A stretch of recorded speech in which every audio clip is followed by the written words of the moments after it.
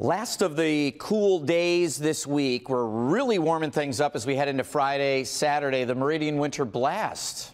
Doesn't make much sense, but it's going to be good stuff. Middle 20s through 8 o'clock, some flurries, some flakes, some frizzle, freezing drizzle. Watch out for that through 7 or 8 o'clock this morning. And then as we head through the lunch hour, we're at freezing and still hanging on to the clouds, but by about 2, 3 o'clock, expecting to see the clouds thinning out and temps will respond, getting to about 36 this afternoon.